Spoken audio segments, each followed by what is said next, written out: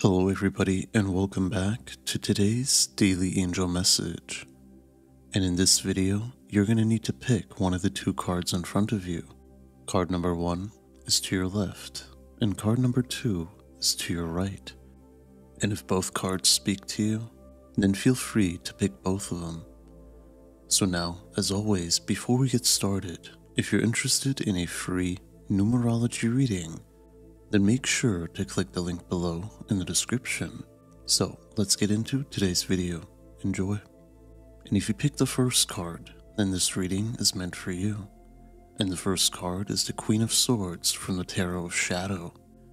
Your angels bring a mentor into your life, a female person who's authoritative and fierce. And you are facing judgment, but not the hostile kind. It's the judgment that can be brutally honest. But once you've overcome the sting of hurt on your pride, you'll recognize the guidance behind it. And this person possesses balanced wisdom, which is of the utmost importance to you. She will push you to ask yourself honest questions, and there's nothing superficial here. It could be a grandma or an older aunt, and the vibrations are very strong, but the feminine power cannot be denied. And therefore, be assured that all that is being said to you comes from a place of love. It seems that your angels needed a stronger ally since you did not want to listen to their advice, but you're still hoping for help. So they were looking for someone in your personal circle who could get through to you, and that is exactly what's going to happen.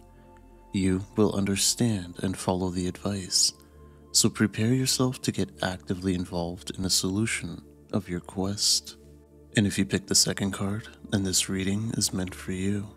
And the second card is Justice from the Tarot of Light.